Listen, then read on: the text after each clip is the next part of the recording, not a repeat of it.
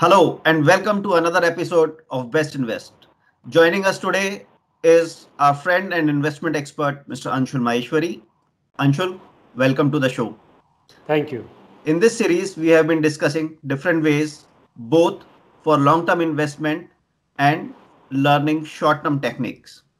When talking of long term investments, we talk about numbers. Continuing on this journey, we will discuss about a powerful tool today that is authentic enough to help analyze numbers. Authentic because they are submitted by the companies to the regulatory bodies.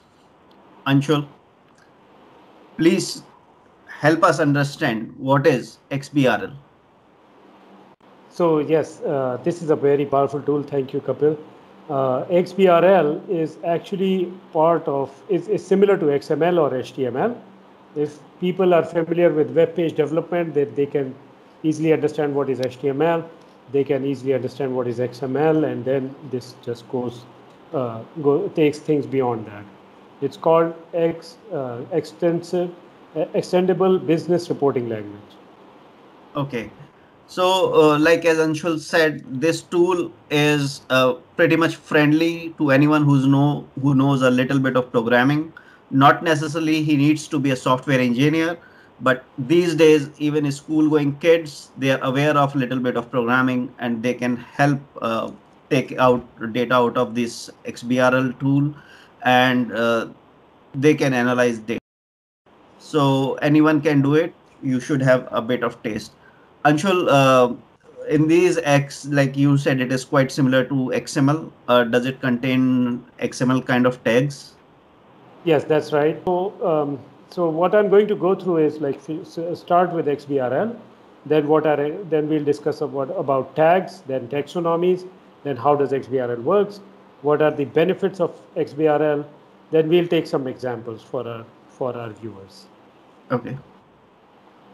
So going through what is XBRL, it's just a data-rich dialect of XML, as I said earlier, extensible markup language. It is in a format that the information between businesses and users of financial information is communicated easily. And who are the business users or the users of financial information are analysts, investors, and regulators. So here we are talking mostly about investors. It also provides a common electronic format for business reporting. It's a worldwide standard developed by an international organization, non-profit making consortium, XBRL International Inc. You can easily look that up. And they have developed some basic specifications which define how XBRL works. So this XBRL, like you said, it's an international format, internationally accepted format, and this is available on the websites of regulators and the stock exchanges, and not only in India. In India, you can find it on the website of NSE. Similarly, in foreign countries, you can find it with other exchange websites, and even I think some of the companies carry it on their own website. Yes, that's right. That's right. So BSE or the SEBI, the regulator of India, made it mandatory for some companies which have a turnover to submit all their financial statements in XBRL format. They just followed what the US regulator SEC did a few years back. So Okay. these are, as you said, very rightly, and it's definitely a useful information for investors that it's freely available at nseindia.com. Okay. So, Anshul, how does what are the taxonomies of XBRL and how does it work? So taxonomy is basically a dictionary, right? Like you need a dictionary to write sentences in English. Similarly, for this business reporting language, you need a predefined taxonomy or a dictionary, a set of tags or set of definitions which are associated with those tags. So let me quickly go through some of the taxonomies. Like different countries have different accounting standards. Reporting under each standard reflects different definitions. So each country will have its own taxonomy based on their accounting standard. It, taxonomies provide definitions, information, and meaningful structure to the XBRL tags. people who are familiar again with HTML and XML will understand like what the tags are, and um, so this also they provide more structure than XML. As a Okay. result, taxonomies enable computers with XBRL software to understand the tag, like what does the tag mean, what is it doing, what are the characteristics of the tag. For example, does it have a negative value? These all things are missing in XML and HTML. I'm just comparing so that people who are aware of these technologies can easily compare that there is something extra going on. Then its relationship to other items, like whether it's part of a calculation and all. So everything is defined in those taxonomies. Okay. Nice to know. So, what are the, how does basically this XBRL thing works? Before I go there, let me talk about XBRL tags a bit. Mhm. So information there in the XBRL tag is not a static block. It's it's broken down into unique items of data. For example, total liability is equal to 100. And data items are assigned markups which make them computer as well as human readable. Both, both, uh, both things can read it easily. For Mhm. example, the tag liabilities, open liabilities, the open thing, then 100, and you close liabilities tag enables a computer to understand that the item is liabilities and it has a value of 100. So then moving to your question, how it works, it's like a powerful and flexible version of XML, as I said earlier, defined specifically to meet the requirements of business and financial information. So that's the key, business and financial information. The XML is used in a generic way. XBRL is only used for business and financial information. And it allows labels in any language. So any language you can use, Hindi or whatever, but right now we only have English versions, as well as accounting references for or other subsidiary information. So accounting references like profit before tax and all that can be applied. Shows how the items relate to each other, as we discussed in taxonomy. More importantly, it's easily extensible, so organizations can adapt it to meet a variety of special requirements. Okay. Oh, how about the benefits? Well, yeah, benefits are hopefully already very clear, but I'll just say like automation, cost saving, they are faster, more reliable, and more accurate handling of data, especially financial data. And there is an improved analysis because computer is, you can write programs to do your analysis based on the data that you are getting. Compare that to the financial statements that are not XBRL, that are not in XBRL format. Then a human has to intervene. Here, the computer can do most of it. Then data collection and reporting for companies, not so important for investors, but they should know that the if the data collection and reporting is automated, then it will be more accurate compared to if a human is collecting the data for that company. Correct. That's the reason I said it is an authentic source, because if it is being submitted to regulators, it is like without any manual intervention, it has to be much pure than what it would have been gathering data manually and working upon it. Yes, as you said, and it's also validated before submitting to both sides. Like the company validates it their side, and then when you submit to SEBI or to MCA, Ministry of Corporate Affairs, they validate at their side too. Okay. Now, as we told earlier, these XBRL are available on stock exchange websites and Ministry of Company Affairs website as well. We would like to take some examples, and these examples are merely for the sake of examples. Please do not consider any of these as a recommendation. Yes, that's right.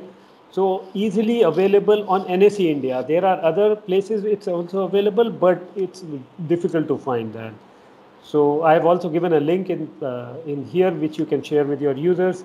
You can select a stock for which you need financial statements in XBRL format. For our purposes, we selected Asian Paints. And there are two ways to filter data. You can do period ended equal to quarterly, or you can do period ended equal to annually. So annually is audited data. Quarterly is more data for each quarter, but it's unaudited data. I selected the annual one for our example. Okay. And then, this is how it looks like. If you apply the filter and go to this site, there are different XBRLs for Asian paints for different dates. You can see that. And there's a link at the end. This is where you can download the XBRL format of the financial statement. On the rightmost side of the NSE website. Yes, that's right. And then I just took a screenshot out of the XBRL that I got. This is for 31st March 2020. And you can see I've highlighted like a portion of it which will be very, investors will be very interested in this. So it talks about profit before exceptional items and tax, and the value there is 69526 something. Then exceptional items before tax, where the value is 0, and you can see the profit before tax because there is no exceptional items before tax is the same as profit before exceptional items and tax. So human readable, you can see that already, but we'll see like how it's computer readable as well easily. Correct. And once you automate it for one time, you can put any XBRL and get the numbers for any other company as well. Yeah, that's the beauty of it. Like you just do coding. This is the boring stuff which can be automated. You just automate it, and then yes, one coding takes care of everything else. Okay. So just let us walk through the snippet and how it works. Yeah, so it's a very small piece of code which I wrote in Python. You can read, you can do it in any other language that you are comfortable with. Python is a very nice language because it requires less amount of code, but it can be written in R, in Java, in C++, C, whatever language suits you. Visual Basic. So what I do is I just import the XML DOM, the document object model. People who are familiar with XML will understand that, but you don't have to be a software engineer, as you said earlier. You just have to, understand what's going on here. Once you have downloaded, then you got this file name. You need to point to the location of that XML file that I just showed. I'm taking the example of Bharti Hairtel here. Before that, I was taking Asian Paints. So you can do Asian Paints as well. And then you load that into a doc, which is line number 12 here. Doc equal to XML DOM, mini DOM parse the file name. This loads the document object model into this doc variable. So let's say now you need the revenue from operations. So all you have to do is you say doc.get element by tag name. We talked about XBRL tags. So actual tag name, you just have to specify that within brackets, in quotes, in this function. Once you do that, then it gets assigned to a variable which is also called revenue from operations. And then I just print that revenue from operations. We printed using revenue from operations, bracket 0 dot first child dot node value. Just this is just a syntax. You can do it repeatedly for any tag you want. You don't have to understand what's going on, but if you are a programmer, you might want to look at what's going on in here. But once you print that, you see the value which is printed on my right side in the console. It's 150,492 and whatever. So you can see that you already got a number. So if you get similar numbers, you can use the program to calculate, to assign, to find ratios, and also comparative analysis. Yep. So you can see how 5 to 6 lines of code can do wonders. And these are numbers are authentic without any human error. And it can help you plan, shape, and identify where you want to invest and to weigh on which company is better than the other. So for this, I would like to say, if you have any queries with Best Invest, please write to us on the Twitter handle below or the email ID given. And stay tuned for more such tricks and tips and for your investment. And keep watching. Please like, share, and subscribe our videos. And signing off in this corona time, stay safe, stay healthy, take care of yourself, your family, and your investments. Thank you. Thank you.